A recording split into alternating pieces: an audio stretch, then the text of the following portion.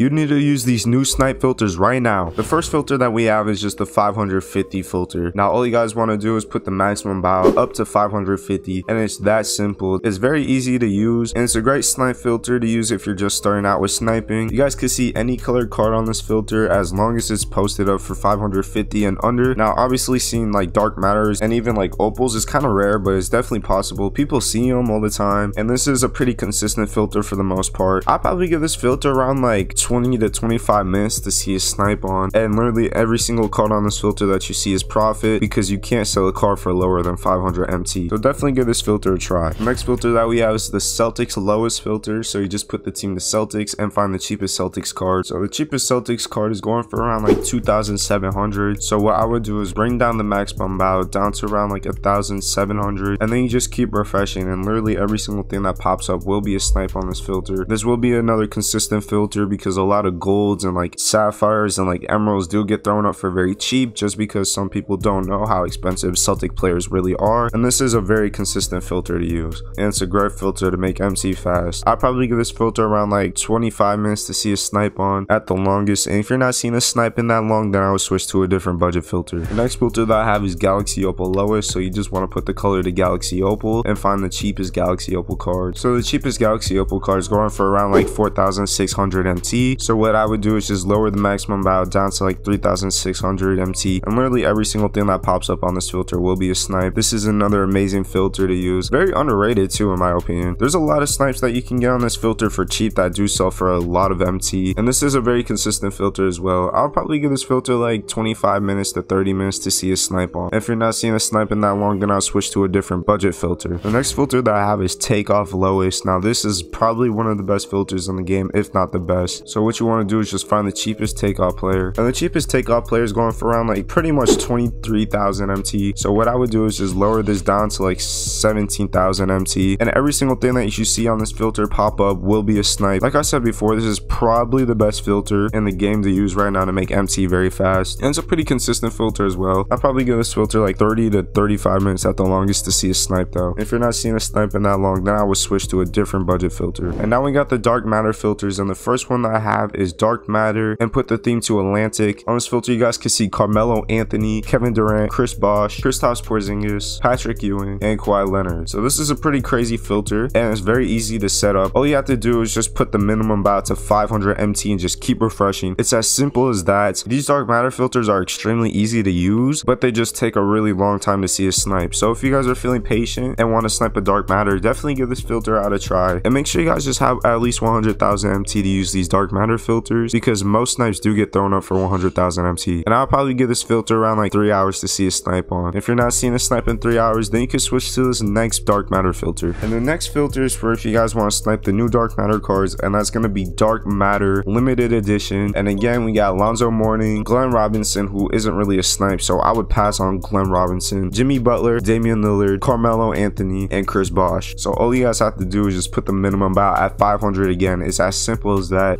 Oh my god, okay, there's a Glenn Robinson. He's not a snipe. You know, that actually kind of scared me. So don't pick up any Glenn Robinsons because he won't sell for profits. But yeah, this is the best filter to snipe the new dark matters. You guys will have to be extremely patient on these dark matter filters though. This filter, I'll probably give around like 2 to 3 hours again to see a dark matter snipe. And make sure you guys have at least 100,000 MT to buy the snipes if you see one. And if you're extremely patient, I promise you guys will eventually see a snipe. And the last filter that we have is dark matter power within. Now this filter is probably the best one. The cards on this filter is dark matter Steph Curry, Luka, LeBron, Shaq, but Shaq is not a snipe, so if you guys see a Shaq pop up, please do not buy him or else you'll lose MT. There's Kawhi Leonard, Kareem, and that's all the cards on this filter, but literally all those cards except Shaq is going for insane profits. And again, you just want to put the minimum buy up to 500 MT. It's that simple, and then you just keep refreshing. Like I said, do not buy Shaq. He's not going to sell for profit, and just keep being patient. Just keep refreshing until you see something. Like I said, if you guys are patient, I promise you guys will see something. I'll probably give this filter like 3 to 4 hours to see a snipe on this filter, and if you guys do get a snipe on this filter, it's gonna be worth it because all these cards are selling for crazy profit. If you guys want to see me make 1 million MT using these snipe filters, click on this video right here.